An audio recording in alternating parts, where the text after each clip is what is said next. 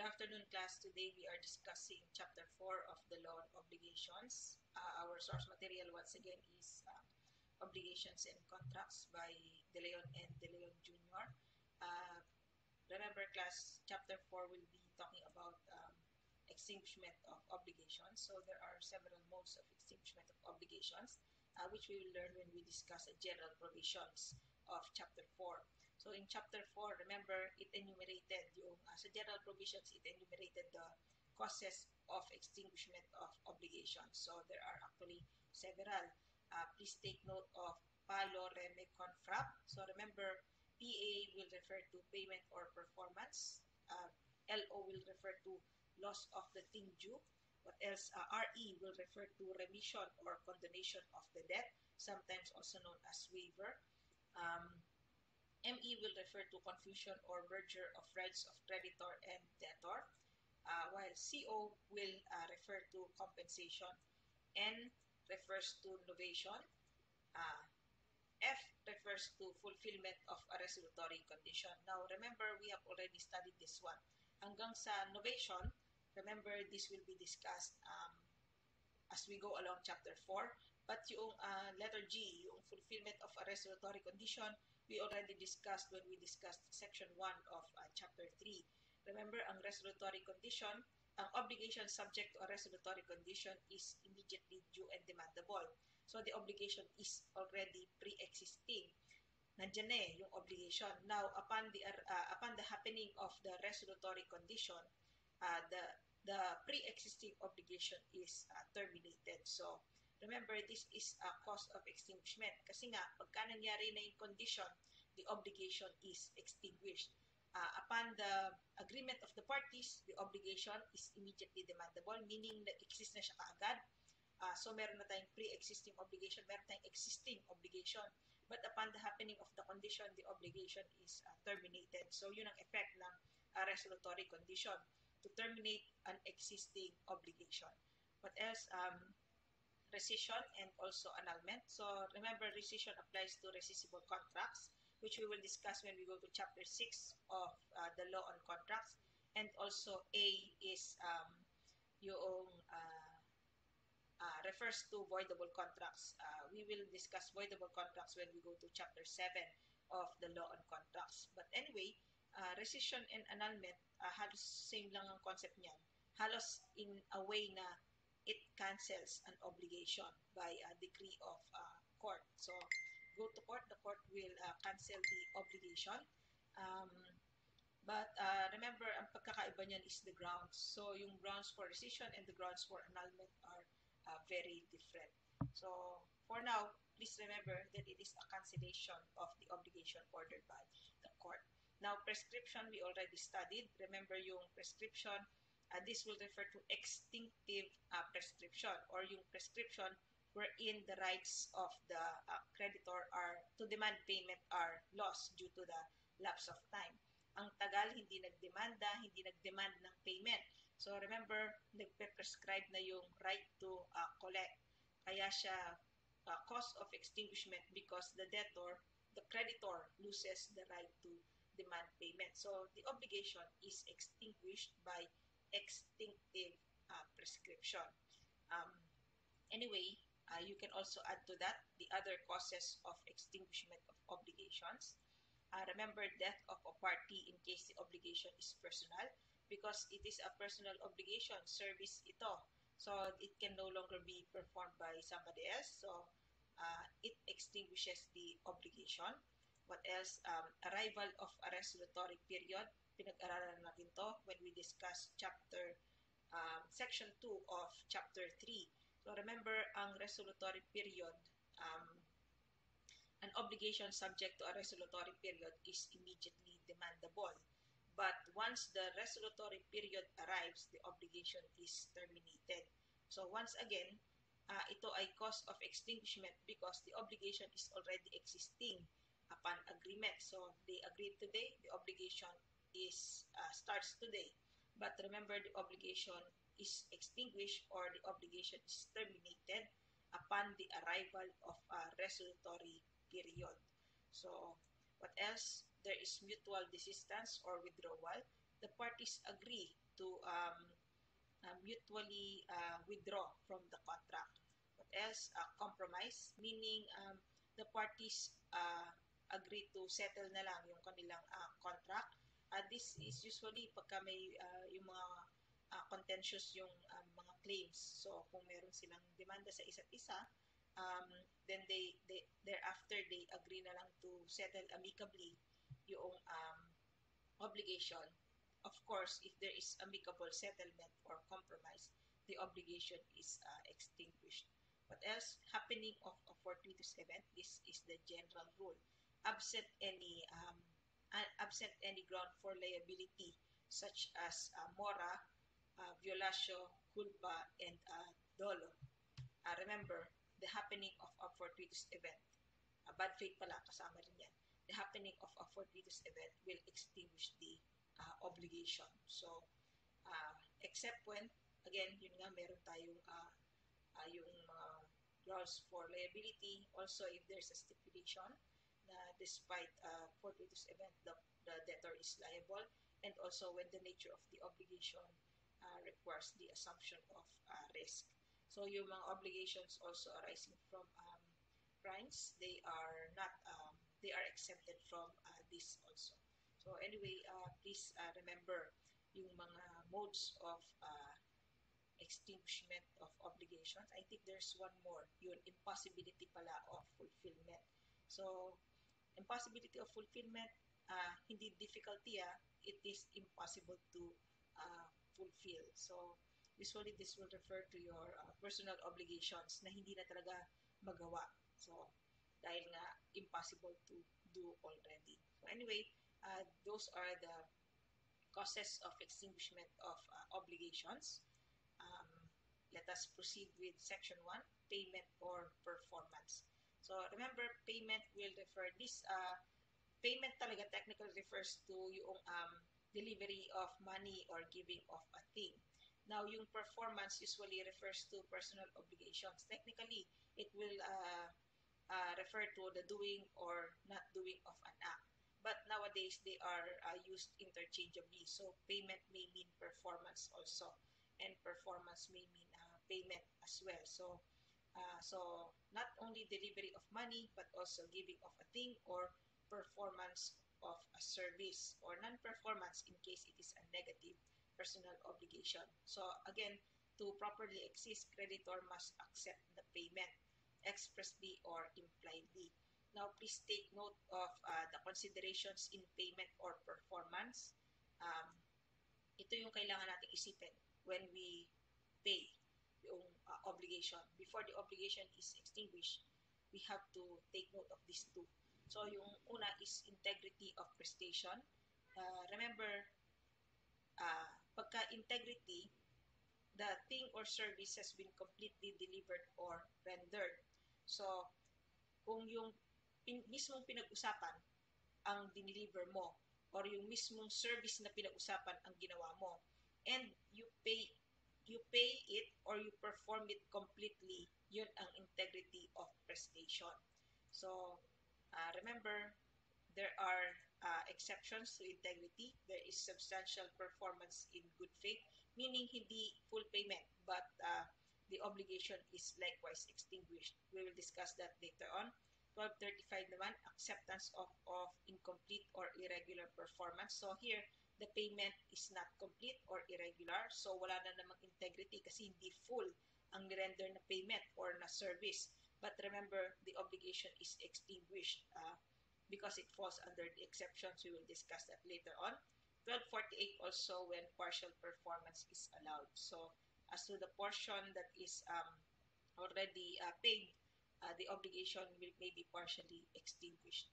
What else? 1244 naman. So kung yung una, integrity, payment must be made in full. Performance must be made in full. Yun yung integrity. So kung hindi full ang payment mo, hindi full ang performance mo, hindi complete, walang integrity ang payment mo. So kung walang integrity ang payment mo or the payment is not full or the performance is not complete, remember the creditor can refuse to accept yung payment mo. So, kung halimbawa, ang amount ng utang mo is 10,000, ang binabayaran mo lang is partial.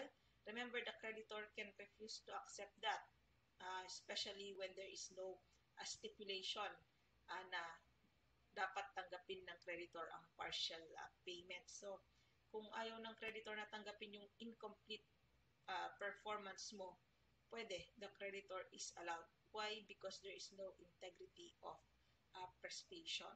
Now, yung identity of prestation naman, ang sabi niyan, very thing, service, or prestation due must be delivered or performed. Kung ano mismo yung pinag-usapan nating bagay or service, yun ang ipa-perform. Hindi pwedeng palitan. Kung ang sinabing performance ang service ay kumanta ka ng Maybe This Time, hindi pwedeng kantahin mo ay Pexman by Coco Martin. Ang kailangan mong kantahin ay Maybe This Time by Coco Martin. Yun ang tandaan ninyo. Ito na naman tayo, favorite singer ko na naman daw si Coco Martin. Anyway, real obligations.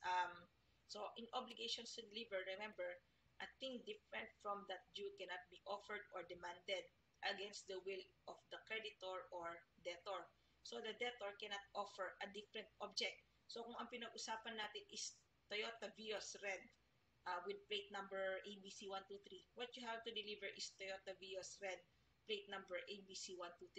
So, the debtor cannot offer a different car, even if it is more expensive. And remember, class, also, on the other hand, the creditor cannot demand a different object, even if it is cheaper. So, what if the creditor, ang gusto na lang niya is yung pog-pog or yung hand tractor, kuliglig. Hindi ko na alam kung anong tawag niyo dyan, ano? But usually, ito yung orange one na ginagamit sa pagsasaka. So, even if the creditor does not want the Toyota Vios anymore, the creditor cannot demand that you deliver a cheaper alternative. Remember, kahit na, ayoko na yung Toyota Vios kasi hindi naman ako talaga marunong mag-drive. Ang gusto ko na lang, pog-pog, pwede pa yun. Hindi pwede yun, class, as a general rule. Also, yung debtor, on the other hand, a debtor cannot refuse to, cannot offer yung a different object, even if it is more expensive. Toyota Vios lang ang pinapadeliver sa debtor, pero ang gusto nang i-deliver ng debtor, Jaguar, yan ang gusto kong i-deliver. So, BMW, yan. Pero, hindi pwedeng ipilit ng debtor yan. So, yun ang tandaan nyo. But, ito pa, positive personal, act to be performed or act prohibited cannot be substituted against the creditor's will. So, yun ang, anyway, I've already discussed that. So, exceptions to identity of prestation. Article 1206, in case of facultative obligations, we will discuss later on. We already discussed before. 1245, in case there is another agreement resulting in dation in payment or novation, we will discuss that later on. Also, in case of waiver by the creditor. So, creditor, if the debtor offers a different thing and the creditor accepts a different thing, there is a waiver on the part of the creditor. So, ang debtor gusto niyang ibigay Toyota Vios, pula plate number ganito, pero yung debtor in-offer niya is color blue kasi yun na naman meron siya na Toyota Vios. If the creditor accepts, that is a waiver dun sa identity of prestation. So, anyway, the obligation is extinguished just the same. So, in 1206, 1245, and number 3, in case of waiver, kung ano yung pinag-usapan na object, iba yung binigay nila. So, walang identity. Pero dahil ito ay mga exceptions to identity of prestation, remember that the obligation is extinguished. Ito yung pinag-usapan, pero iba yung binigay. Pero dahil ito ay nalalaglag sa exceptions, remember, obligation is extinguished. So anyway, please take note of burden of proof. Creditor has the burden of showing that a valid debt exists. So ang creditor ang magpapatunay na may utang ang debtor. Yan ang obligasyon niya to prove that the debtor is in fact indebted to him. Now, once the creditor proves that there is an existing debt na obligation ng isang debtor, that particular debtor has the burden of proving that he has paid yung debt in case payment has been made. So, kung nagbayad na talaga yung debtor, the debtor has an obligation to prove payment. So, anyway, yun ang tandaan natin sa burden of proof. Please take note also of substantial performance or compliance in good faith. We will be discussing now yung exceptions to integrity of prestation, 34, 35, and 1248. In other books, they call it integrity of payment, but that is the same animal. So anyway, substantial performance or compliance is in good faith according to fair intent of the contract, and there is good faith, attempt in good faith to perform. So remember, good faith is always presumed. He who alleges bad faith has the burden of proving that there is in fact bad faith. So kung sino ang nagsabing bad faith ka, patunayan mo na bad faith ako. So yun ang tandaan natin. So anyway, in case of substantial performance, recovery is allowed because the creditor benefited. So the debtor should be allowed to recover as if there has been strict and complete fulfillment but less damages suffered by the creditor. So yung damages suffered by the creditor is justly compensated. So dahil meron ng relative breach, hindi siya buong breach kasi nga merong na-perform talaga substantial committed by the obligor. Merong na-perform but there is a relative partial breach committed by the debtor. So remember, the requisites for application of this, there is substantial performance, and remember that the debtor must be in good faith. So example in your book, ay, medyo nakalimutan ko na. So anyway, bibigyan ko na lang kayo ng example. Nung time ng pandemic, ang nagkaubusan is instant noodles. Would you believe that? Ubos ang instant noodles sa lahat ng supermarket. So let us say a debtor is supposed to deliver 10 boxes of Lucky Me pancit canton to chili mansi flavor to me. I'm the creditor kasi yun ang gusto kong flavor. Bakit ba? So anyway, debtor is supposed to deliver that pero nagkakaubusan. So na-deliver na niya yung box 1, box 2, box 3. Let us say here that nag-allow din ako ng yung delivery niya is partial. So okay naman yun. Pwedeng tanggapin yun. Again, that is an exception to integrity. So anyway, bigla na-deliver na niya is 9 boxes of Lucky Me, Pancit Canton, Chili Mansi flavor. Pero talagang wala na talaga siyang makita na kahit na anong Pancit Canton, kahit na anong flavor, kahit na anong instant noodle, wala na siya. Noodles, wala talaga siyang makita. So even if the case is 90 yung na-deliver na niya, tapos minsan na lang yung deliver, same. Pero wala pa rin siyang mahanap na 9 pala ang na-deliver niya pero wala pa rin siyang mahanap na isa na lang na box ng Pancit Canton. But remember here, class, there is actually a relative breach kasi hindi niya na-deliver lahat. So walang integrity dito kasi payment is not made in full.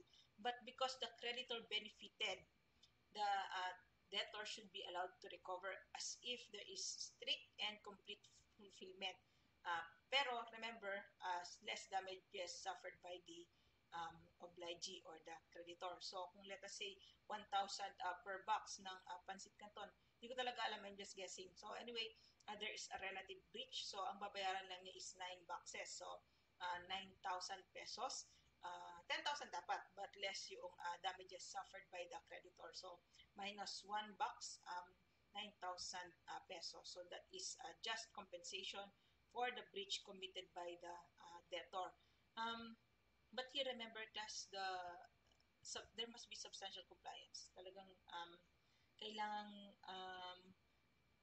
mapatunayan din ng there must be an attempt in good faith talaga to comply. Sinubukan talaga niya, pero talagang kinapos lang. Sinubukan ng debtor to perform the entire obligation, pero kinapos lang talaga. So anyway, please take note also of 1235. There is also recovery allowed when there is incomplete or irregular performance, and that incomplete or irregular performance is waived. So actually here, the reason for allowing extinguishment, even if there is no integrity, kahit hindi buo ang payment, is waiver on the part of the creditor. So waiver or estoppel. So obviously, it goes without saying na kung ang payment is not full or there is no integrity of payment, creditor can refuse to accept yung payment. I think nasabi ko na yan kanina. Now, in case the creditor, even if aware siya na kulang yung bayad, tinanggap niya, there is yung presumption ng law Now, nagkaroon ng waiver dun sa right ng creditor to collect on the balance. So, the whole obligation is extinguished, but the waiver must be proven by the debtor.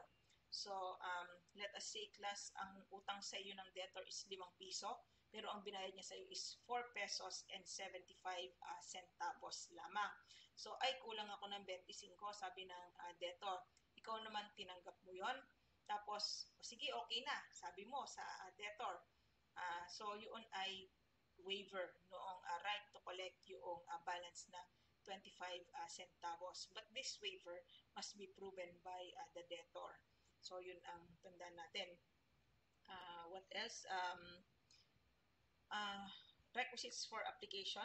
Creditor knows that the performance is incomplete or irregular, and the creditor accepts performance without expressing any protest or objection.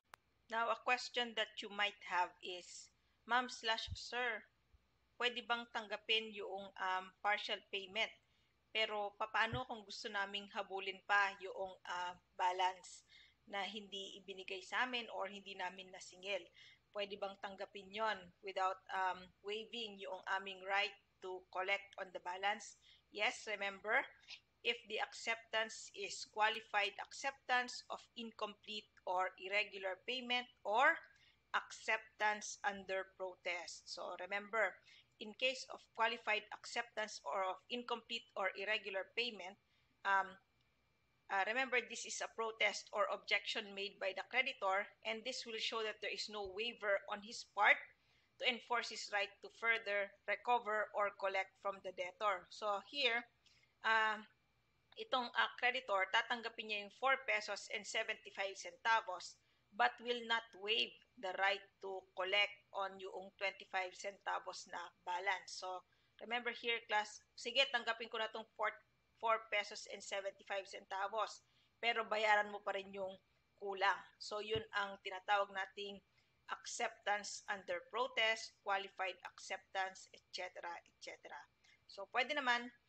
So, here, remember, obligation is not extinguished until na-collect yung balance. Third exception to integrity of prestation is when partial performance is allowed. So, partial performance may be allowed if it is stipulated. So, obviously, pagka napag-agrihan ng debtor and creditor that partial performance is allowed, palamang-lamang the creditor has to accept yung partial payments. Partially liquidated debt. So, when the debt is in part liquidated and in part unliquidated, obviously, yung part which is liquidated may be insisted upon either by the debtor or the creditor. So, the creditor can demand payment doon sa part na liquidated. Yung unliquidated, hindi pa niya madedemand kasi hindi pa alam kung magkano. What else? Number 3, when the different prestations are subject to different conditions or different terms. So, pagka merong different conditions or different terms, remember, class, na yung mga prestations cannot be executed simultaneously, but this will be executed successively. So, kailangan munang mangyari yung condition or mag-arrive yung term which is pertinent to a particular portion of the prestation. Kaya dito, allowed ang partial performance kasi itong portion na to, hindi pa nangyayaring condition para di sa portion na to. Yung portion na to, hindi pa nangyayari yung, hindi pa nag-arrive yung term para sa portion na ito. So, remember here, different prestations, they are subject to different terms or conditions. So, obviously, kailangan mangyari muna yung condition, and also kailangan mag-arrive muna yung term so that there will be fulfillment. What else? These are the exceptions now to identity of prestation. In other books, they call it, again, identity of payments. So anyway, facultative obligation, which we already discussed in 1206, only one prestation is agreed upon, but the debtor may render another in substitution. So remember, choice of the debtor whether or not he will substitute the object. So pagka pinili niyang i-deliver yung substitute, wala nang identity kasi yun ay hindi na yung object na pinag-usapan. Pero dahil may pinag-usapan sila na pwedeng i-substitute yan, this is allowed as one of the exceptions. Also, please take note of dasyon in payment, dasyo in pago, adjudicasyon and pago, or dasyo in solutum. So remember, this is covered by 1245, conveyance of ownership of a thing as an accepted equivalent of performance. Remember here that the debt is a money debt. So ang utang talaga is pera. But the obligation is satisfied not by the payment of money. Because common sense, if your utang is pera, dapat ang bayad mo rin is pera din. But remember here, in case of the shot in payment, what is accepted as performance is the alienation of property. So, walang identity rito kasi pera, dapat bayaran ng pera. Pero dito, ang pinangbayad ay property. So, dahil ang pinag-usapan natin dito is bayaran, the law on sales governs the shot in payment. So, bayaran ng property. So, think of it as an advance payment doon sa property that will be alienated to you later on. So, amount of money debt, yung halaga ng inutang, becomes the price of the property or thing that is alienated.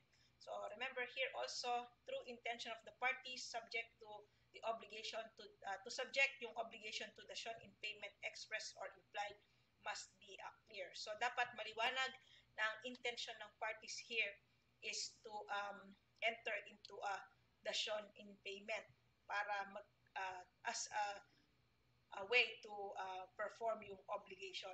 No identity because money debt is paid with another object or a property.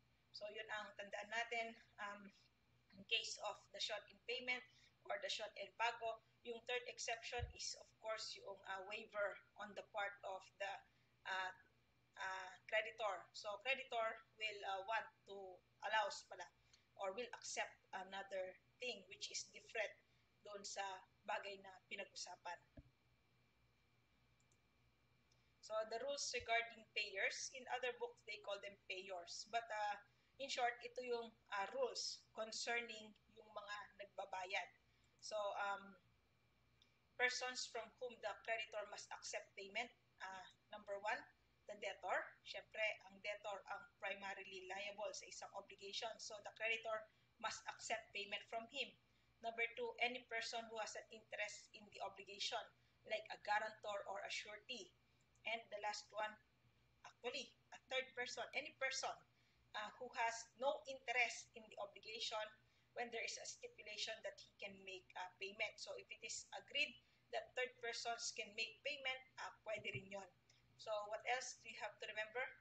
Itong rules sa 1236, creditor may refuse payment by a third person. So, creditor may choose not to accept yung payment ng isang third person na wala naman kasi siyang interest doon sa fulfillment ng obligation. The creditor may insist na yung debtor ang magbayad. And remember, creditor, hindi mo siya pwedeng pilitin na tanggapin ang bayad ng isang third person for whatever reason. Now, remember, there are exceptions to this. The exceptions consist in instances when the creditor has an obligation to accept payment by a third person. So, here, there is a stipulation allowing this, and third person has an interest in the fulfillment of an obligation like a guarantor or a surety or joint debtor. Yan. So, here, third person may pay kasi nga, number one, stipulated, and number two, meron siyang interest in the obligation. But as a general rule, class, remember, creditor can refuse payment of a third person, especially if the third person has no interest in the fulfillment of the obligation. Now, effect of payment by a third person, we will discuss this with 1237 para hindi na tayo masyadong magtagal.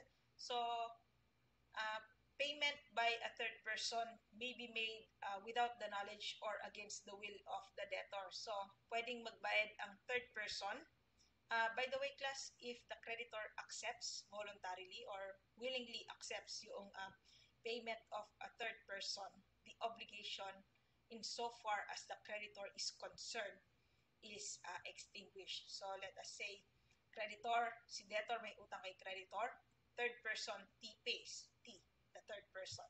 So if T pays and the creditor accepts yung payment ni third person, insofar as the creditor is concerned, wala nang utang si debtor sa kanya because tinanggap na niya yung bayad ni third person. Now, yung pagbabayad ni third person, obviously, this is with the knowledge of the creditor. I do not need to say that because it is the creditor who will decide to accept or not yung payment ng third person.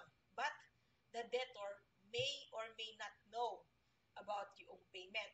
Now, if made without the knowledge or against the will of the debtor, meaning the debtor knows that payment is being made by a third person, but the debtor objects, ay, babayaran na ni third person yung utang mo. Tapos sabi ni debtor, ay, wag, ayokong bayaran niya yung utang ko. Ganyan. So, that is a payment made against the will of the debtor. Kasi kahit naman umayaw si debtor, ay, wag niyang bayaran yung utang ko. Pero kung tinanggap naman na ni creditor, ano pang magagawa ni debtor? So, yun ang tandaan niyo dyan. If it is made without the knowledge or against the will of the debtor, the payer or the third person, yan the payer here is the third person, payer can recover from the debtor insofar as payment has been beneficial to the debtor, to the debtor.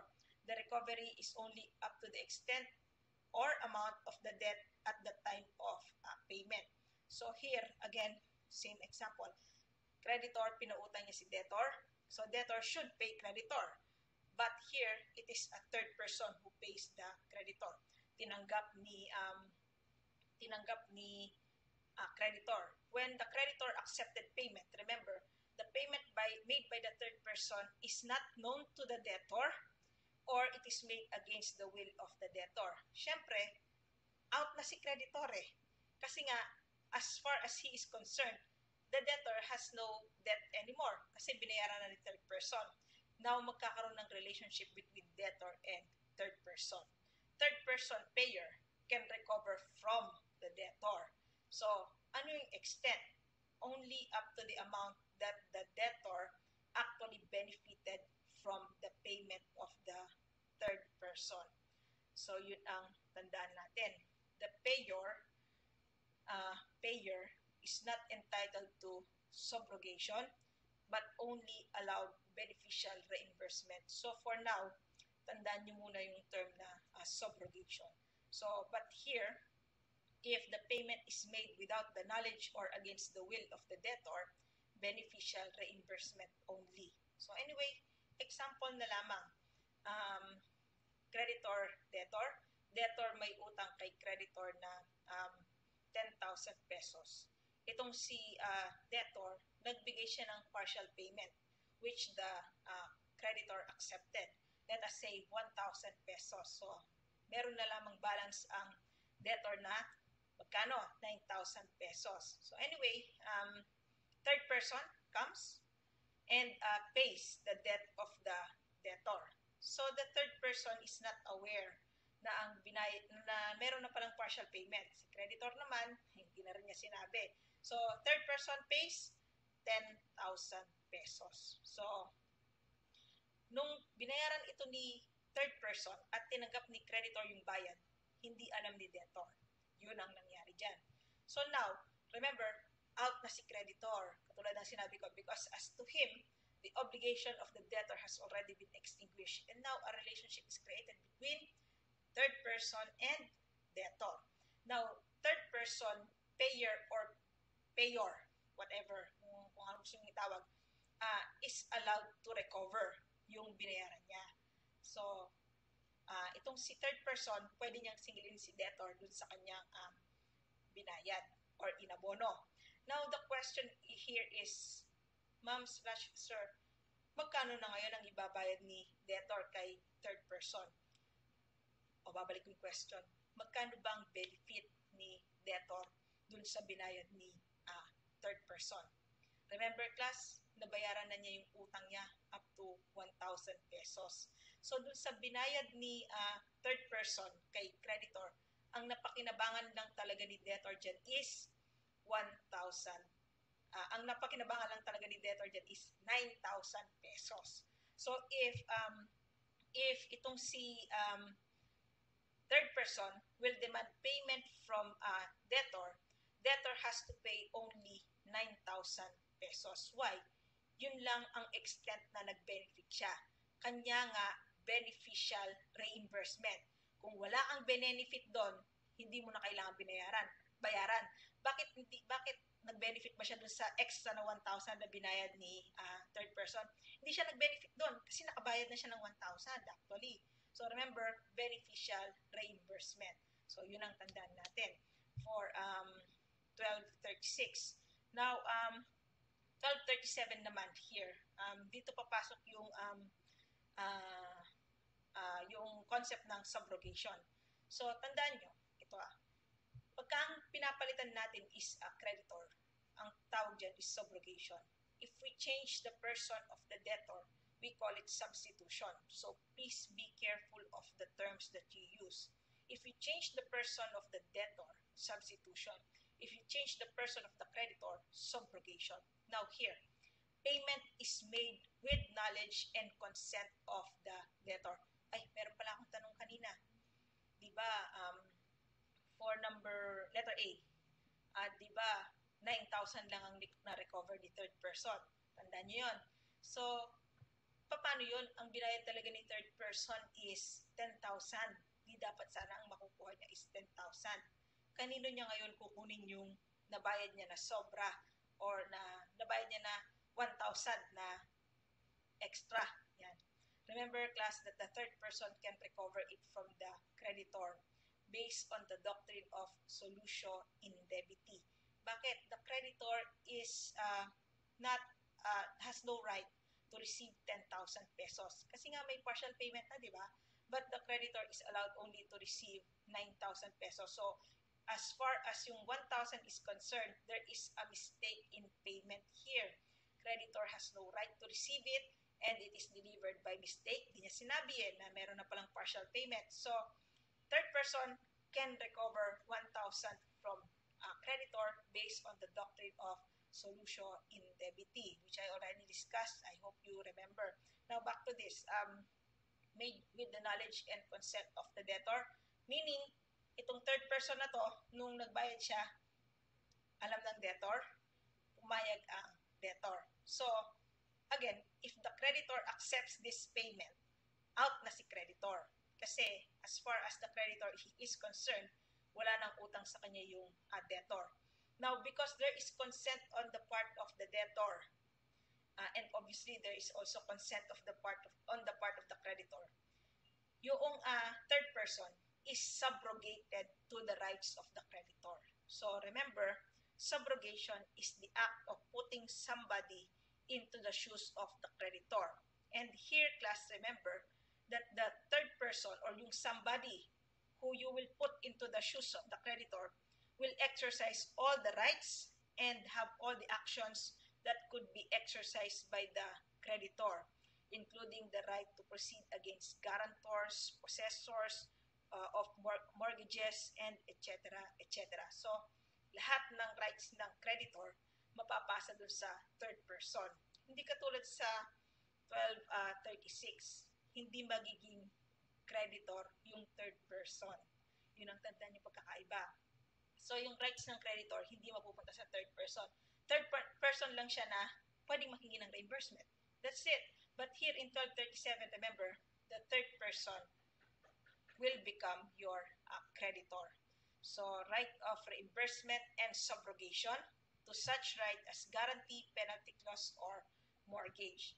The payer shall have a right to recover what he has paid, which is not necessarily the amount of the debt, and acquire all the rights of the creditor. So, yun ang subrogation as defined in 1237. So, anyway, same problem. I will give you the same problem. Debtor is indebted to creditor, 10,000 pesos. Sige, dagdagan ko ng konti. Secured by a mortgage on a parcel of land. So, to secure the obligation of debtor to creditor, sinangla rin niya yung kanyang lupa. Yan. Ano bang purpose ng sangla? Para pagka hindi nakabayad si debtor kay creditor, creditor can proceed against yung mortgage property. So, pwede niyang ipa-foreclose yun, and pagka dumaan na sa proseso, remember class na mababayaran din siya doon sa kanyang, mababayaran din ang creditor doon sa kanyang pinautang. So anyway, debtor 10,000 borrowed from creditor and mortgaged a parcel of land.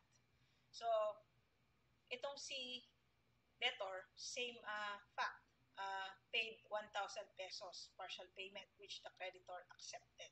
So, anyway, itong si third person offered to pay yung creditor, and yung debtor agrees to the payment. Now, let us say, class, the third person, nagkaroon ng miscommunication. Third person pays 10,000 pesos as well. So, walang nakapagsabi sa kanya na mayroon ng partial payment. Now, question, if this creditor, if this third person will get from the debtor. Because remember, pagkabayad ng, ito na naman ako, pagkabayad ng third person kay creditor, ng 10,000 pesos, out na si creditor. Again, as far as he is concerned, the debt of the debtor is already extinguished. So, it will create a new relationship. Dahil nga nag-consent yung debtor, itong third person will become your creditor. And itong debtor, syempre debtor pa rin siya. No? So anyway, third person, who is now your creditor, demands payment from debtor. How much is the third person / new creditor allowed to demand? So remember here, class, that the new creditor / third person is allowed to demand 10,000 pesos. Bakit? Kasi that is what he actually paid. Di ba malinaw? Right to recover. Ito. Papakita ko sa inyo. Right. Ano ba yan? Hindi nakikisama. Ano ba yan? Right to recover what he has paid. Actually paid. So, not necessarily the amount of debt. The amount of the debt is 9,000 na lang. But what the third person paid here, yun ang talagang binayaran niya, is 10,000 pesos. So, remember that that is what he can recover from the debtor. So, kailangan bayaran ng buo ng debtor na 10,000 yan. So, ikaw naman na si debtor. Paano yung binayad ko na 1,000? Debtor can recover it from the creditor, again, based on the doctrine, old creditor, based on the doctrine of solutio in debiti. Now, what if, class? What if hindi makapagbayad si debtor kay third person / new creditor? Remember, class, that the new creditor will have the rights of the old creditor. Remember, may sangla, may mortgage dun sa parcel of land belonging to the debtor. So, itong si new creditor / third person can proceed on the mortgage property. Pwede niyang i-foreclose yan later on. So, napasa yung rights. So, in beneficial reimbursement, remember, walang rights ng subrogation yan. Obvious naman eh. And kung may sanglaman, yung una kong problem, kung may sanglaman siya, yan, hindi rin makukuha ng third person. Kasi ang right lang ng third person na yan, who pays without knowledge or without the consent of the debtor, is beneficial reimbursement. So, yun ang tandaan natin sa 1236 and 1237. So, a third person can recover payment made to the creditor if the debt has prescribed. Obviously, tumanggap pa ng payment yung creditor. Hindi naman aware third person na nag-prescribe na pala yung debt. So, nung nag-prescribe kasi yung debt, na-extinguish na yung obligation, there's nothing more to pay. So, debtor, third person can recover payment from the creditor, not the debtor, ha? And debt has been completely remitted, so the creditor condones the debt of the debtor. Tapos bigla may third person na nagbabayad, tinanggap pa niya. Hindi pwede yun. So, itong third person can recover from creditor. As far as the debtor is concerned, na-release na siya because of remission. When the debt has already been paid, same concept as remission, there's already an extinguished obligation. Nabayaran na ng buo ni debtor eh. So, na-extinguish na yan. So, kung nagbabayad ang third person, wala nang pakialam si debtor dyan kasi nabayaran na niya yun eh. Na-release na siya from that obligation. So, when legal compensation has already taken place. So this is compensation provided by law. Nagkaroon ng pag-quits yung utang ng debtor and creditor, na original creditor and yung debtor. So may utang si debtor kay original creditor, original creditor may utang kay debtor. Imbis na magbayaran sila, quits na lamang. So anyway, for now, yun muna ang sasabihin ko sa legal compensation. We will discuss that later on. But what you have to remember here is that pagka quits yung utang, extinguished na yan. So kung nagbayad itong si third person, out na si debtor dyan kasi na-release na siya because of compensation. What else? 1237, so yun na nga. If payment is made with the consent of the debtor, creditor will be subrogated. Third person will be subrogated into the rights of the creditor. So 1238 talks about payment by a third person who does not intend to be reimbursed. So here, third person pays the debt of the debtor. So this is actually yung paying third person does not intend to be reimbursed. So the payment will be deemed a donation as to him. And remember here, class, that in case that it is a donation, it will require the debtor's consent to be valid. Now, a creditor who accepts payment from a third person who does not intend to be reimbursed will extinguish the obligation of the debtor to the creditor. So, kung tinanggap ng creditor yung pera galing sa third person na ayaw magpa-reimburse, as to the creditor, the obligation is already extinguished, even if yung debtor did not give the consent to the donation or payment of the third person. So, yung debtor, kung gusto talaga niyang magbayad, hindi na niya pwedeng bayaran uli yung creditor. Kasi nga, bayad na yung creditor eh. As to him, the obligation is extinguished. And later on, if the third person nagbago yung isip niya, hindi na niya gusto yung na wag siyang bayaran, pwede pa rin siyang maningil later on. And the debtor cannot legally refuse to pay third person, instead insist on paying on the creditor, paying to the creditor. But remember here that because payment is made without the consent of the debtor, kasi remember, requires debtor's consent to be valid. Let us say, class, debtor does not consent to the payment made by a third person. Kasi nga, tandaan nyo no one should be compelled to accept the generosity of another person. Hindi mo pwedeng pilitin ng isang tao na magkaroon ng utang na loob sa'yo. Yan ang yan. Yan ang pinakamagandang explanation niyan. So, remember, class, that because payment is made against the will of the debtor, only beneficial reimbursement is allowed to this third person. So anyway, also free disposal of the thing and capacity to alienate is required in payment. So free disposal, thing to be delivered must not be subject to any claim or lien or encumbrance. So wala siyang burden. And also remember that capacity to alienate means that the person is not incapacitated to enter into contracts and to make dispositions of property. So the general rule, if the person paying, if the payer does not have predisposition of the thing and capacity to alienate, it is, remember, void payment, even if it is accepted by the creditor. So, kung ang nagbayad sa inyo is a minor, siya yung payer, remember, the minor can recover the payment.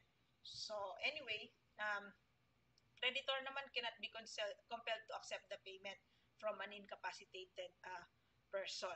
So, except here in case of 1427, minor, medyo hindi na applicable itong between 18 and 21 years old kasi ang minor, basta minor 17 and below, wala na tayong ganitong concept.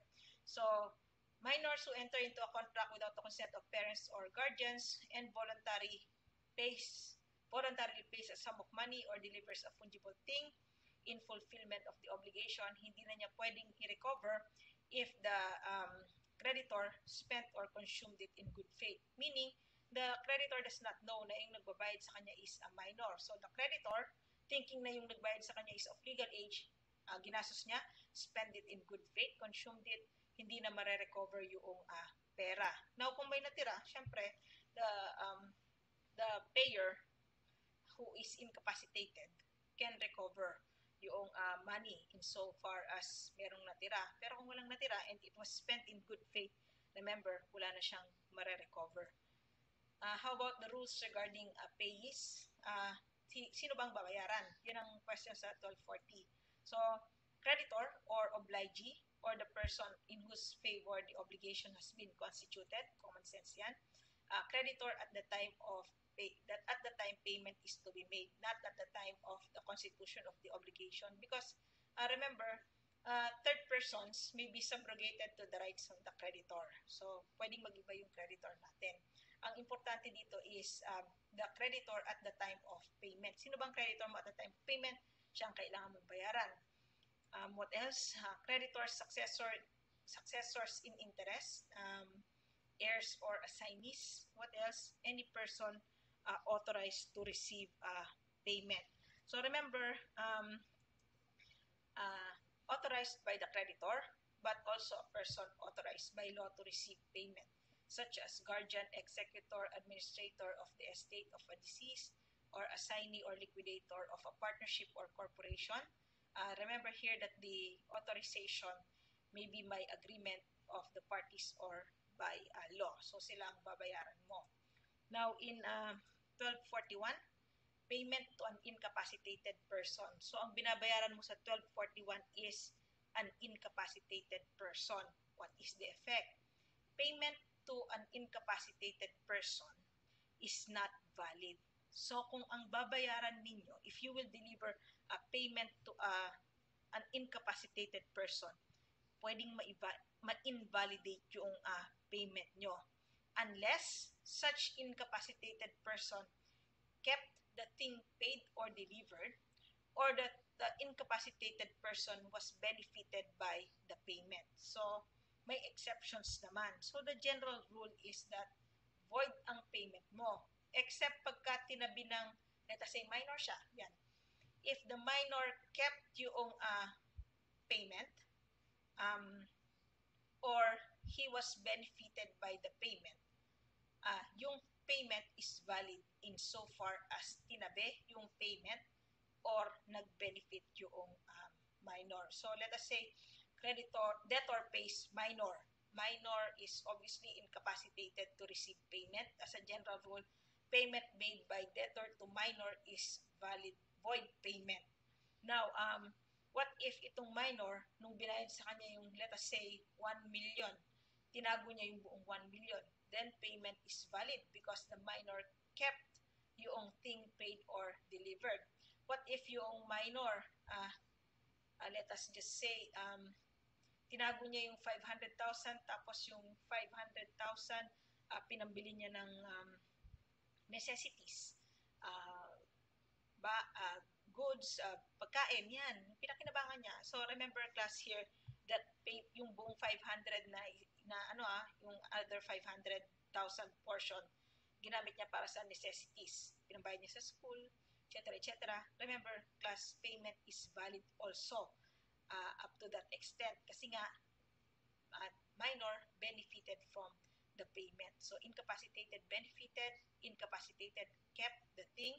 So, kung hindi tinago yung bagay, at saka kung hindi nag-benefit yung minor, the debtor may be made to pay again by the creditor's guardian or by the incapacitated person himself when he acquires capacity or recovers from his incapacity. So, ito pang malala dito, class. It is the debtor who must prove that the creditor or the minor or the incapacitated person in fact benefited from the payment. So anyway, benefit may be financial, moral, or intellectual, but the debtor must prove benefit. Yan, ang tandaan nyo. What else? What about if a payment is made to a third person? Yan, so if payment is made to a third person, remember, third person or unauthorized party is, as a general rule, not valid again, except when it has redounded to the benefit of the creditor. Kung nakinabang pa rin yung creditor, ang binayaran mo ay third person, valid ito, up to the point na nakinabang din si creditor. So, binigay mo yung bayad kay X, ang creditor mo ay si Y. ikaw si debtor, binayaran mo si X, ang creditor mo ay si C, parang hindi na tayo malito. Creditor mo ay si C, creditor, binayaran mo si T, third person, para hindi na rin tayo malito. So anyway, remember, si T is not your creditor. You should not have paid to T, because remember, third person siya. So anyway, if you paid to T, tapos itong si creditor, nakinabang din dun sa binayad mo si T, kay T, remember class that the payment is valid up to that portion only where the creditor benefited. Kung napunta rin sa kanya yung benefit, payment will be valid up to that extent. But again, class, benefit is not presumed. It must be proven by the person interested in proving this fact. So probably it is not debtor who is interested to prove that the creditor actually benefited from the payment to a third person. So kung hindi na-prove yung benefit, creditor has a right to demand payment again.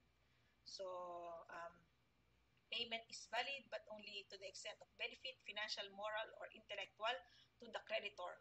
Payment must be proved and not presumed in except in certain cases. So ito na tayo sa exception. So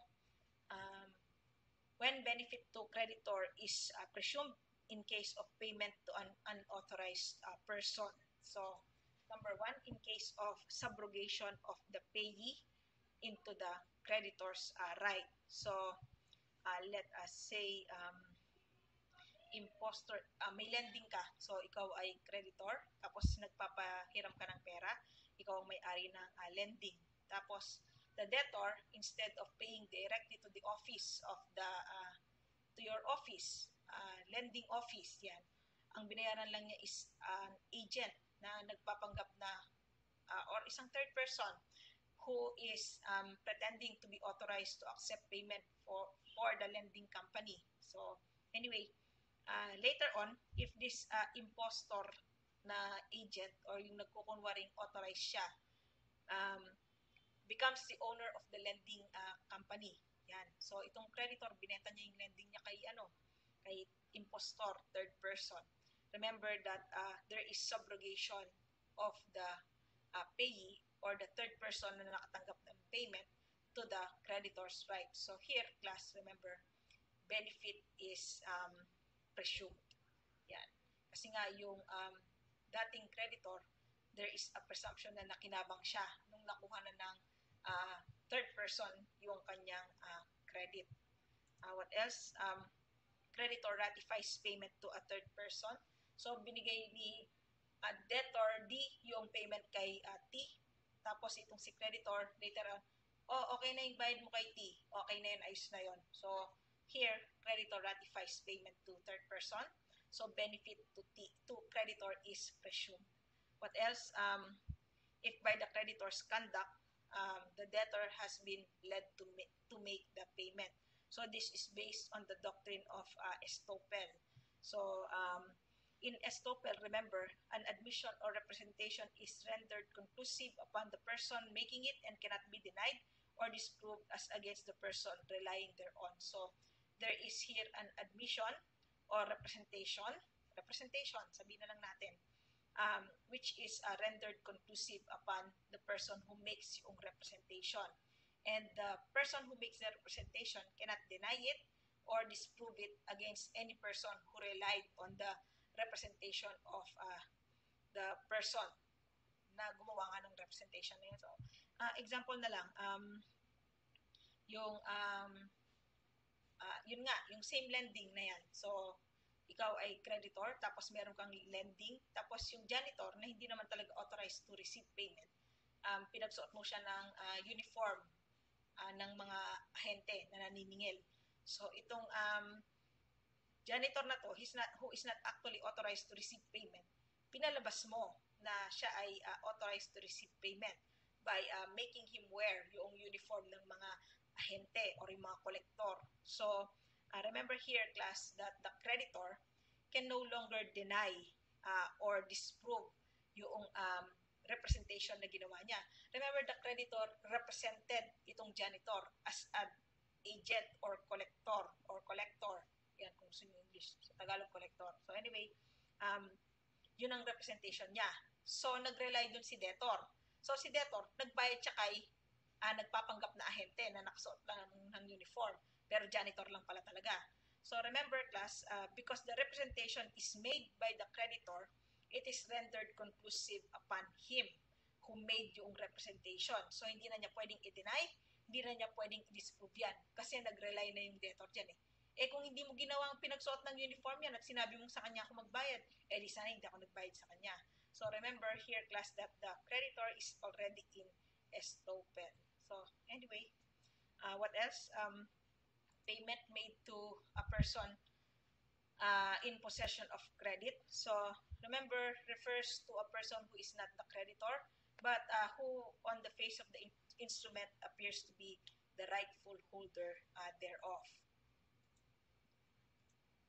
So here, remember, the third person must be in possession of the credit itself and not merely the document or instrument evidencing the credit. The payer must also act in good faith, honest belief that he is in fact making a valid payment and that the payee is the owner of the credit. Anyway, good faith is always presumed. So, ang example dito usually is nakapulot ka ng promissory note. Ang nakalagay sa promissory note is I promise to pay to bearer. So, ang ibig sabihin ng I promise to pay to bearer, you will pay kung sino yung may hawak ng promissory note. So, yun, anyway, wala na kayong negotiable instruments. Eh. So, sisimplihan ko na lang. I will not complicate it. Well, wala naman na, hindi naman nakasama sa board exam. So, anyway, promissory note, I promise to pay to bearer 10,000 pesos. Yan. So, any person who is in possession or yung bearer naghahawak ng promissory note will be paid by the debtor. So, anyway, may napulot si third person na promissory note. Usually kasi, di ba class, halimbawa ikaw yung nag-execute ang promissory note, ikaw yung debtor. I promise to pay bearer 10,000 pesos, ibibigay mo yun sa creditor. So, the creditor should be in possession of the promissory note. So, pagka siningil niya sa'yo, papakita mo yung promissory, pagka siningil ka niya, papakita niya yung promissory note na pinirmahan mo, pagka nabayaran mo na, magandang idea rin na kunin mo na yung promissory note para hindi ka na niya masingil uli, no? So anyway, yung promissory note which is in possession of the creditor, nawala. So, may nakapulot, let us say T, nakapulot yan ng promissory note. So, nung napulot ni T, pinakita niya kay debtor. Si debtor naman, believing na siya na yung bagong bearer nung note, ng promissory note na yan, binayaran niya si T. So, remember here, class, that payment is valid because payer must acted in good faith. Akala niya si T na talaga ang in possession of the credit. Not only the instrument, but the credit itself. At akala niya talaga siya na yung bagong creditor and he is making a valid payment. So, remember here, class, that payment insofar as debtor is concerned, the obligation is extinguished. Now, yung creditor na hindi naman siya nabayaran, habulin niya yung third person na nakapulot ng promissory note kung yun ang gusto niya. So, the requisites payment is made in good faith and the payee must be in possession of the credit, not only the instrument. There must be, remember, color of title. It is as if the holder of the promissory note is entitled to payment. Please take note also, class, of Article 1243. In this case, payment to the creditor is not valid. Remember here that payment to the creditor is considered invalid because there is an order by the court or other competent authority made to the debtor to retain the debt or to retain payment. Huwag mo nang magbayad kahit na sino, huwag mong babayaran. So remember, payment made by such debtor is invalid and he is considered to be in bad faith. So the retention here is pursuant to an order of interpleader, injunction, or garnishment. In your book, the example is garnishment. So ang i-discuss ko is yung interpleader. So interpleader is an action in which a certain person in possession of a certain property wants yung claimants to litigate or pag-awayan nila sa sarili nila, magdemandahan sila among themselves who is entitled to the property. So here, the debtor is in possession of the property, tapos merong dalawang nag-claim. So hindi niya malaman kung sino ang creditor niya, kung kanino niya ibibigay. So magfa-file ng interpleader ang debtor and yung mga nagkiklaim will litigate among themselves kung sino ang entitled dun sa property. So let us say debtor has in his possession some merchandise. Tapos yung merchandise na yan will be delivered to a person who can present the proper receipt. So anyway, itong si A and B, nagpunta sila. They both have a receipt. The receipts seem to be legitimate, both of them. And parehong resibo as in. So itong si debtor does not know to whom he will deliver. So he must go to court and file an action for interpleader. So here, A and B will litigate among themselves and they will be able to settle their conflicting rights later on, depending sa decision ng courts. Now, the court will issue an order which will prohibit the debtor from delivering to either A or B. So, ang order ng court dito is, debtor, i-retain mo muna yung merchandise. Huwag mong ibibigay sa kahit na kanino kasi they are still fighting it out kung sino ang talagang may-ari dyan. So, let us say, in the meantime, while there is an order of retention, debtor gives yung merchandise kay A. Sabi natin, nabola siya ni A. So, remember, payment to A or delivery of the merchandise to A here is invalid. So, why? Because the debtor here paid after he was judicially ordered to retain the debt. So, later on, kung manalo si A talaga, so, okay lang, walang problema. But, what if itong si A ay natalo? So, the debtor will be liable for that. So, pwede pa rin siyang singilin noong B. Kasi nga, payment made to A is, remember, invalid payment. So, anyway, that is 1243. Yung garnishment, tignan nyo na lang sa book niyo and also injunction. So, other rules in payment. So, 1246, which we have already discussed, the rule of medium quality, which applies to generic objects. So, debtor and creditor do not agree. I did not agree as to the quality of object, deliver medium. Kasi, hindi naman napag-agrihan kung anong quality. So, creditor cannot insist on a superior quality object, debtor cannot deliver an inferior quality object. So, of course, the benefit of the provision may be waived. Creditor may accept inferior quality, debtor may deliver superior quality. Expenses for payment, extrajudicial. Remember, the rule is that debtor has to pay for extrajudicial expenses. So, of course, this will not apply to expenses incurred by the creditor in going to the debtor's domicile to collect payment. So, exception here, there is a stipulation to the contrary. So, primarily, dahil magbe-benefit nga naman sa extinguishment ng obligation yung debtor, siya ang kailangan magbayad ng extrajudicial expenses. How about if the costs are judicial? So, judicial costs will be awarded to the winning party. So, obviously, losing party will pay. So, pwede naman na i-adjudge ng court na either party shall pay the cost of action or it will be divided or to each his own cost. So, kanya-kanya kayo ng cost. So, obviously, no costs are allowed against the government unless otherwise provided by law. Payment also should be made in legal tender. So, legal tender, remember, is the currency which a debtor can legally compel a creditor to accept in payment of a debt in money when tendered by the debtor in the right amount. So, right amount and right currency, pwedeng ipilit na debtor na tanggapin ng creditor. So, payment of debts in money shall be made in the currency stipulated. If not possible to deliver yung stipulated currency, di yung currency which is legal tender in the Philippines. Yan. So, what is legal tender in the Philippines is Philippine peso. Di bastang-bastang peso lang Philippine peso. So, remember class that all coins and notes issued by the Bangko Sentral ng Pilipinas constitutes legal tender for all debts.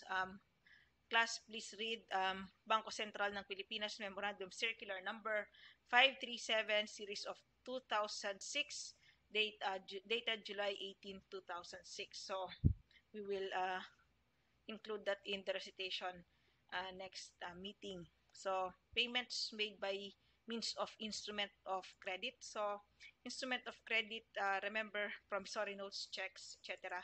So, bills of exchange, other commercial documents, not legal tender. So, creditor cannot be compelled to accept them. So, kahit na certified check or manager's check pa yan, dahil ang check ay hindi legal tender, creditor can refuse. Now, if the creditor chooses to accept yung mga check or promissory notes, bills of exchange, suspended ang payment. So, the creditor must cash yung instrument only when it is cashed will there be payment. So, in short, payment is affected only upon yung if the instrument is honored or pagka successfully na i-cash niya yung instrument. So, pagka naman na-dishonor yung cheque, promissory note, etc., dun pa lang siya pwedeng mag-demanda for a non-payment. So, kung hindi pa naman na tumatalbog yung cheque, hindi ka pa pwedeng mag-demanda for a non-payment. What else? Effects on obligation. Obligation is not extinguished unless the instrument has been cashed or unless they have been impaired through the fault of the creditor. So, yung creditor, yung cheque isang taon na hindi pa niya pinapasok sa bangko, the check has already become stale. So, yung instrument has been impaired through the fault of the creditor. So, extinguish na yung obligation. So, kasalanan naman ng creditor dapat pinakash niya kaagad. What else? In case of extraordinary inflation or deflation. So, inflation, sharp sudden increase of money or credit or both without corresponding increase in business transaction. So, ang inflation will cause a drop in the value of money. So, there is a rise in the general price level. Maraming pera, pero walang halaga. Remember, value of money, nagda-drop yan. In case of deflation naman, reduction in volume and circulation of available money or credit resulting in a decline of the general price level. It is obviously the opposite of inflation. So, remember, deflation, masyadong konti yung pera na nagsisirculate. So, nagkukulang yung pera. Imagine that, no? So, there is a reduction in volume of money circulating. So, anyway, remember, class, that extraordinary inflation or deflation is a decrease or increase in the purchasing power of the Philippine currency, which is unusual or beyond common fluctuation kasi laging nagpa-fluctuate naman yan So, remember, such increase or decrease could not have been reasonably foreseen or was manifestly beyond the contemplation of the parties at the time of the establishment of the obligation. So, hindi nila na-anticipate na mangyayari itong extraordinary inflation or deflation. So, the basis for payment in case of inflation or deflation is the purchasing value of the currency at the time of the establishment of the obligation shall be the basis of payment. So, kung nagkaroon ng extraordinary increase in the value of money, in the increase in money, yan, nagkaroon ng sudden increase ng money, dumami yung pera pero walang halaga, or in case of inflation, remember, class, the basis of payment is yung halaga na ng obligation at the time of constitution. Kung nagkaroon naman ng deflation, so sobrang nawala yung mga money circulating, so tumaas yung value ng pera. So in case of deflation, remember, ang basis again for payment will be the value of the obligation at the time of establishment. So here, what you have to remember, yung requisites for application, there is existence of extraordinary inflation or deflation. There is an official declaration made by the government na meron ngang extraordinary inflation or deflation. The obligation is to pay a sum certain in money. The obligation is based on a contract. So the obligation to pay a sum certain in money is based on a contract, and there exists no stipulation to the contrary. So let us say, for example, class, Actually, the example in your book is on point. Hindi ko na siya babaguhin. So, in the book of De Leon, the debtor borrowed money from the creditor, 5,000 pesos, payable after 5 years. So, here, there is a contract. Yan. And number two, the obligation is to pay a sum certain in money in 5 years. So, payable after 5 years pala. So, nakuha na natin yung dalawang requisite. So, in the contract between debtor and creditor, there is no stipulation na yung basis ng payment will be yung value at the time of uh, payment. So, or in short, hindi nila consider yung extraordinary inflation or deflation. So, anyway, ginakuha natin yung tatlong requisites. So, let us say, after 5 years, nung time of payment, nag-announce ang government that there is extraordinary inflation or deflation. So, nakuha na natin yung unang dalawang requisite.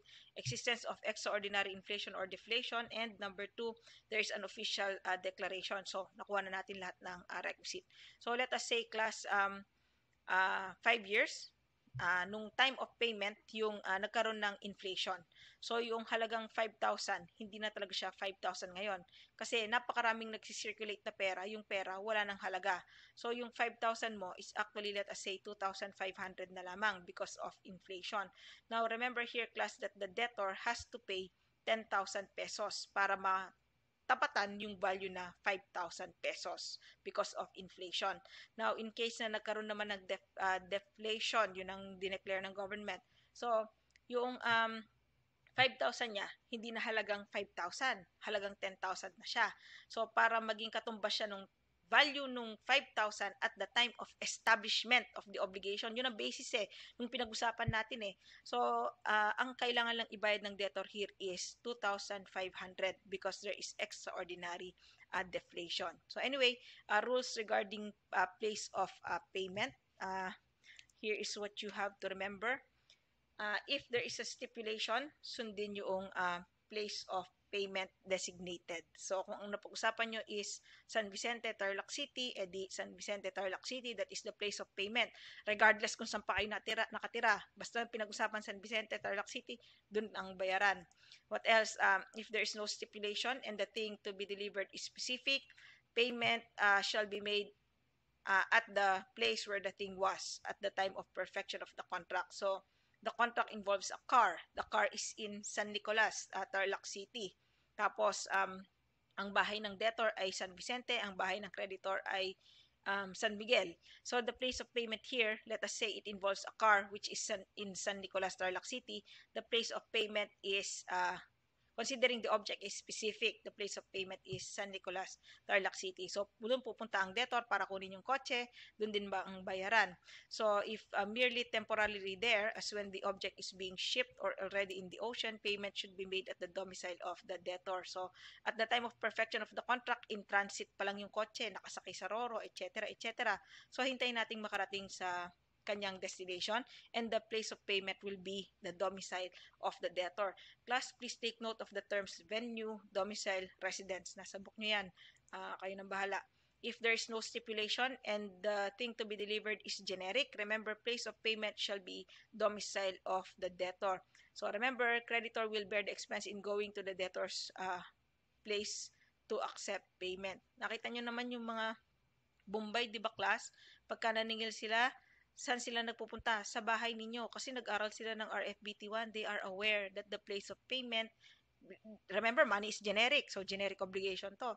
They are aware that the place of payment is the domicile of the debtor. That is why they go to your house. Pinag-aralan nila sa akin yan. So, magagaling talaga sila. So, remember here, debtor changes domicile in bad faith. The additional expenses shall be borne by the debtor. So, obligation to perform the obligation to perform a personal obligation. Ano ba yan? So anyway, is made at the domicile of the debtor. So kung halimbawa kakanta ka, ang personal obligation is kakanta yung debtor. So anyway, saan ka kakanta? Dun ba sa bahay mo? Pupuntahan ka ba ng creditor o pupuntahan mo yung creditor at doon ka kakanta sa bahay niya? Remember, class, pupuntahan ka ng creditor para marinig niya yung kanta mo. Same is true sa sayaw. Pupunta ka ba sa creditor, sasayaw mo siya sa bahay niya, o pupunta ang creditor sa'yo, papanoorin kanyang sumayaw. So, remember, the answer is, puntahan ka ng creditor, panoorin kanyang sumayaw. So, that is the rule when it comes to place of payment. So, anyway, special forms of payment, we have actually 4.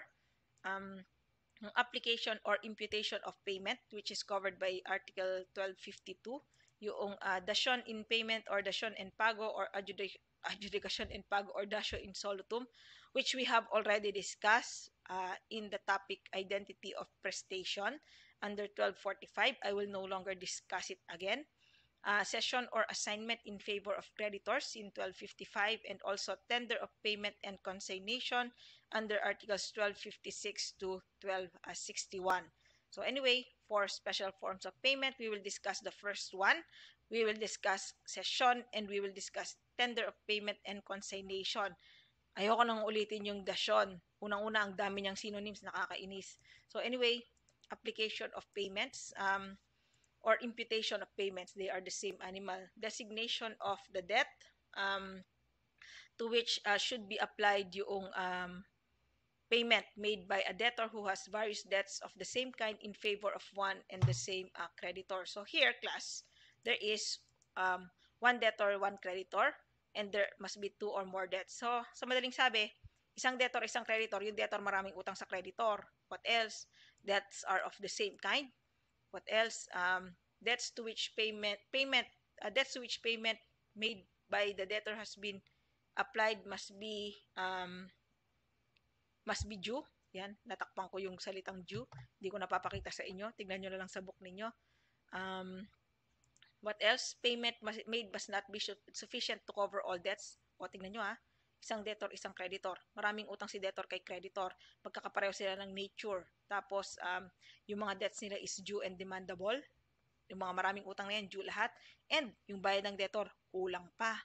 Yan. What else? And, so remember here, dahil kulang ang bayad mo, nagbayad ka ng konti, remember class that the debtor can choose kung saan ia-apply yung kanyang kulang na bayad. So, mamimili ang debtor as a general rule kung saan ibabayad yung kanyang binayad na kakarampot. So, anyway, usually class application of payments is made to debts which are due already, but subject to some exceptions if there is a stipulation that the debtor may apply to debts which are not yet due, and if it is made by the debtor or creditor and the benefit of the period has been given to the debtor na gumagawa ng application, or the benefit of the period is given to the creditor na gumagawa ng application of payment.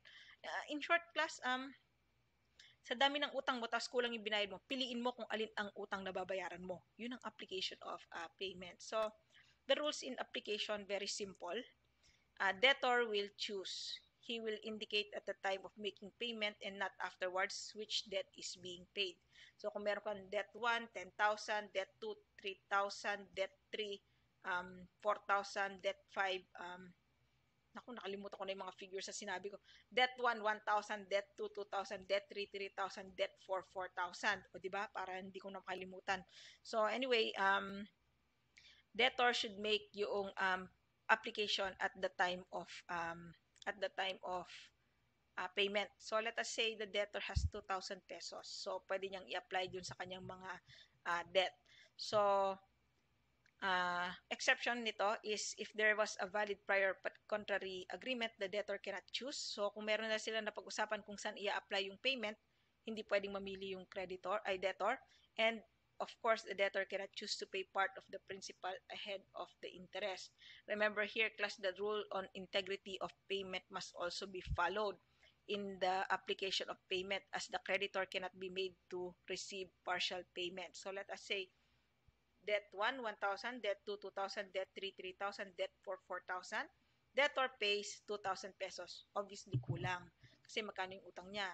4 plus 3, 7, 8, 9, plus 1, 10,000 pesos. So, yun ang utang niya. Tapos, ang binayad niya at 2,000 lang. So, kulang na kulang. So, remember here, class, that debtor may choose only debt 1 and debt 2. Why? Kasi, remember, creditor cannot be compelled to receive partial payment. So, pwedeng i-apply ni debtor kay debt 1, at least may sobra pa siyang 1,000 na pwedeng i-apply sa ibang utang. Sana kung tatanggapin ng creditor yung partial payment. Pero wise choice talaga is debt 2. So that debt 2 will be extinguished completely kasi may integrity dun eh. So anyway, obviously, if the creditor chooses, the creditor can accept partial payment for debts 3 and debt 4. So yun ang tandaan natin. What else? The right to make application once exercised is irrevocable unless there is consent given by the creditor. So, hindi na pwedeng palitan yung choice. However, if there is consent to change sa application of payment, hindi pa rin ito papayagan if third persons will be prejudiced. What else?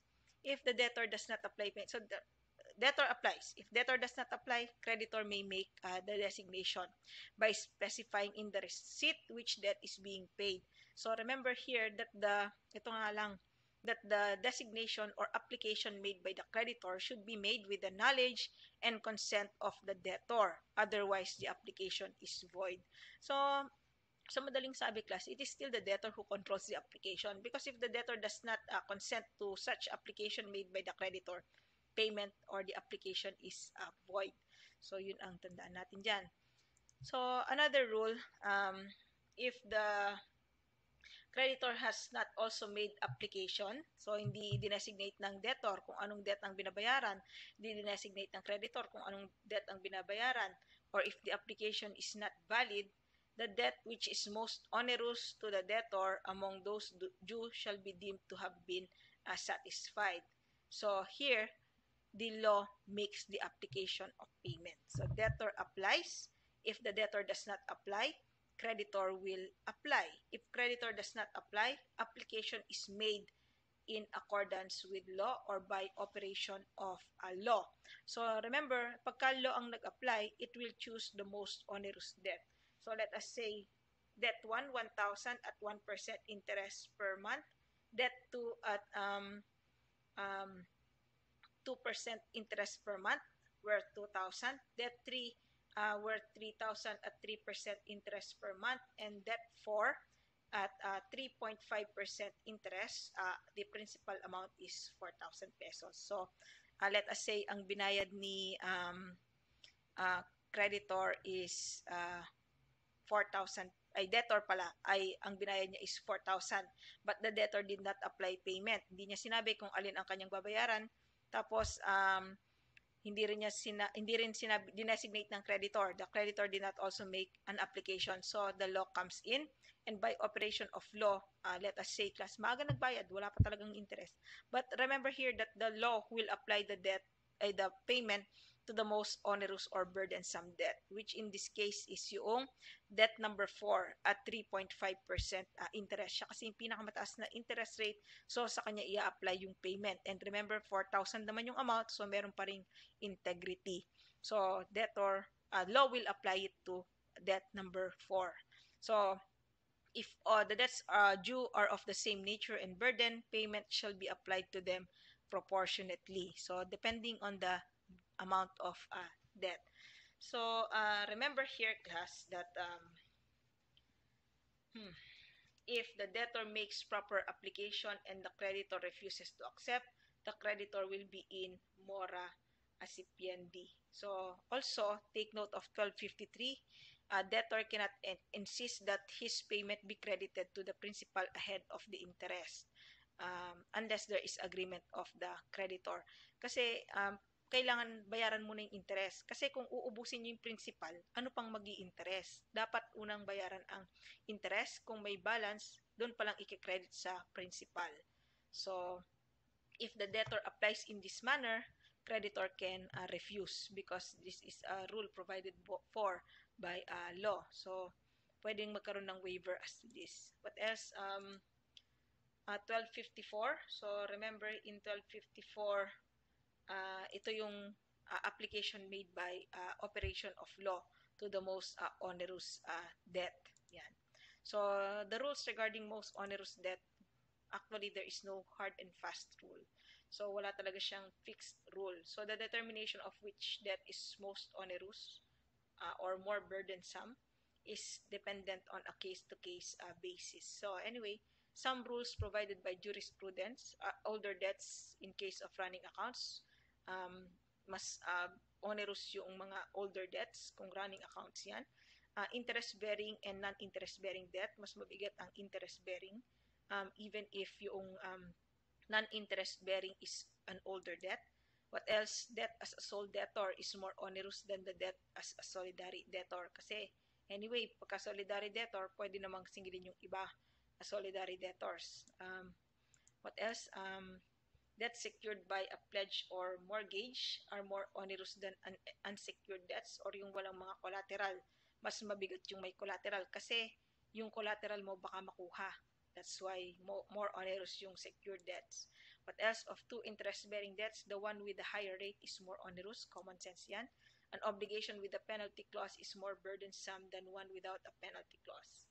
Common sense. So anyway, there is no hard and fast rule. I will repeat. It is based on a case-to-case basis. Now, in case the debts are of the same nature and burden, payments should be applied to all of them proportionately.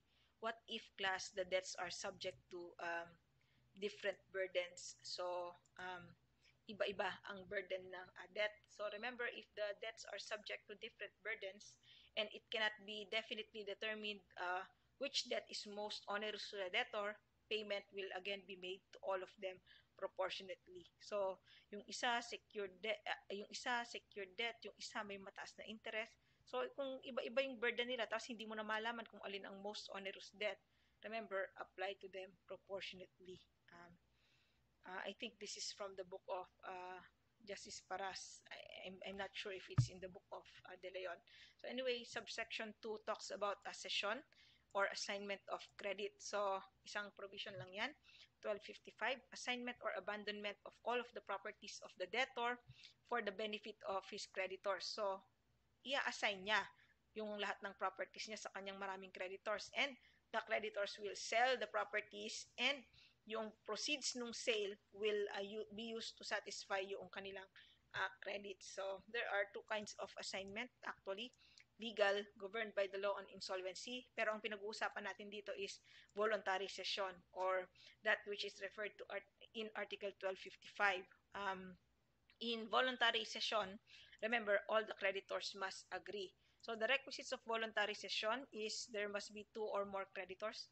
Maraming creditor, pero isa lang ang debtor. So, the debtor here must be partially or completely insolvent and it will involve all properties of the debtor. And all creditors must consent. So, debtor, marami siyang utang sa iba't ibang tao. May mga properties siya ay completely or partially insolvent. O ito na yung properties ko, kayo nang bahala, benta ninyo.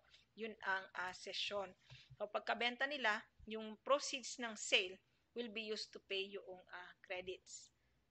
Now, remember the effects of voluntary payment. So, creditors will not become owners, they will become assignees with authority to sell. Sabi ko nga sa inyo, ibebenta, di ba?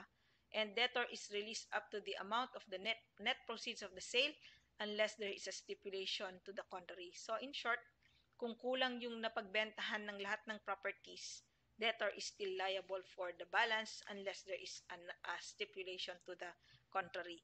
Creditors will collect credits in order of preference agreed upon. Kung meron silang agreement amongst themselves, yung mga creditors, kung sinong unang babayaran. Unang bayaran si creditor 1, pangalawa si creditor 2. Tapos, kung may natira pa, creditor 3, 4. Kung merong order of preference, sundan ang order of preference. Or, if there is no agreement or order of preference in proportion to the credits. Mag-apply lang to pagkakulang. Pero kasi kung babayar, na-cover naman lahat ng debts, wala tayong problema. So, subsection 3 talks about tender of payment and consignation. So, the first thing you have to remember about tender of payment and consignation is that they go hand in hand. Hindi ka pwedeng magkaroon ng tender of payment tapos hindi susunod ang consignation. the obligation will not be extinguished. Remember, special forms of payment itong apat na to. So, they extinguish an obligation also. So, in tender of payment, nag-tender ka, but you did not go to court and yung consign or consignate, yung, I'm not sure what term they use. Kasi, some books I read consignate, but in some books, consign. So, yun ang medyo hindi ko masasabi sa inyo, class. So, anyway, file an action for consignation. Yan. So, yun na lang para safe ako.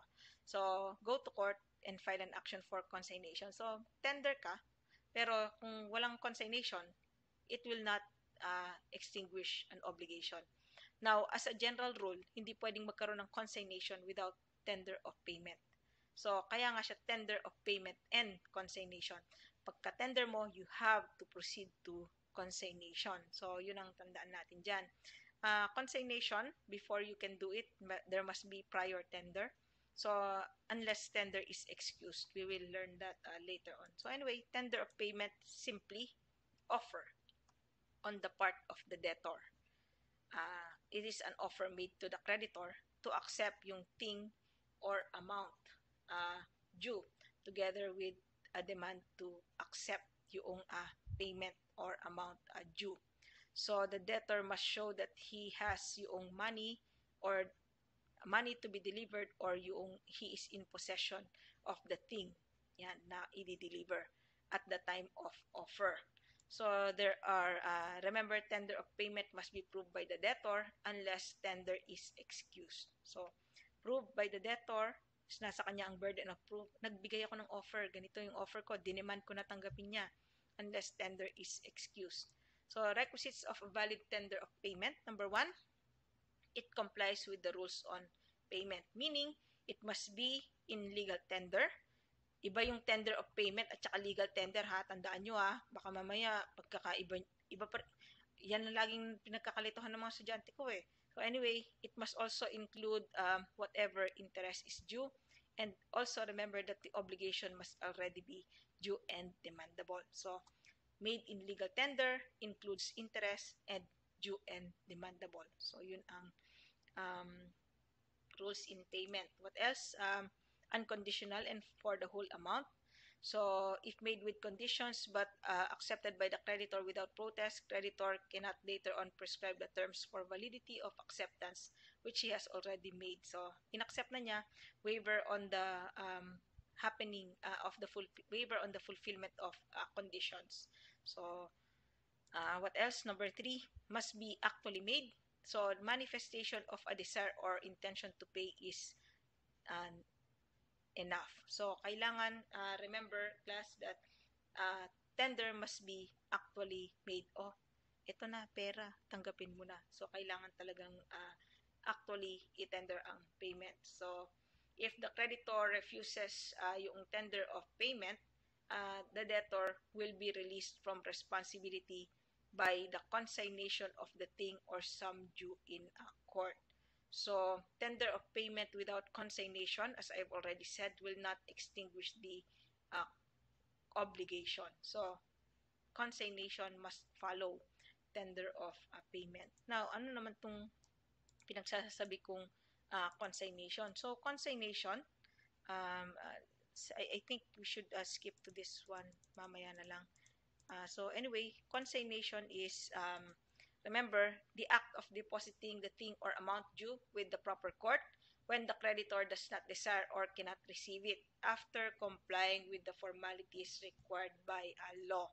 So, inoffer mo na, di pa tinanggap ng creditor. Imagine mo, creditor na binabayaran na, ayaw pang tanggapin. Saan ka nakakita ng ganyan? Samantalang dito sa Pilipinas, pahirap pang magbayad. My God, ikaw na nga ang nagpautang. Yung debtor na nga ang nangutang, sila pa yung galit pagka naniningil ka. Ikaw pang creditor, hiyang-hiya kang maningil, di ba? Nakakahiya naman sa kanila, no?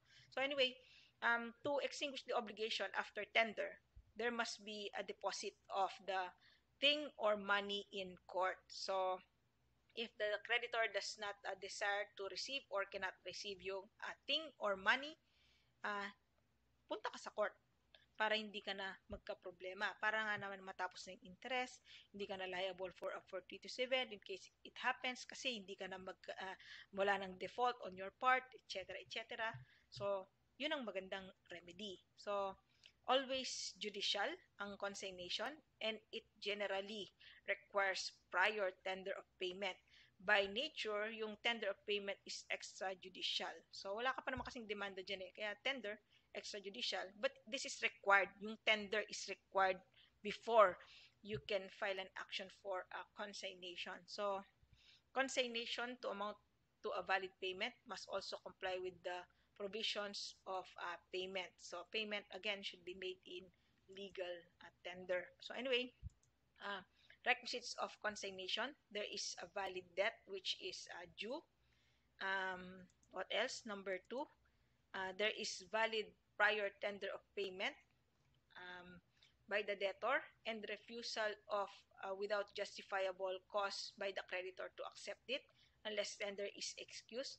Sa madaling sabi, in-offer mong bayaran yung creditor tapos walang dahilan na valid, creditor does not want to accept your payment. Unless tender is excused. So, kahit wala ng tender, pwedeng dumiretso ka na sa consignation. I will discuss that later on after this one.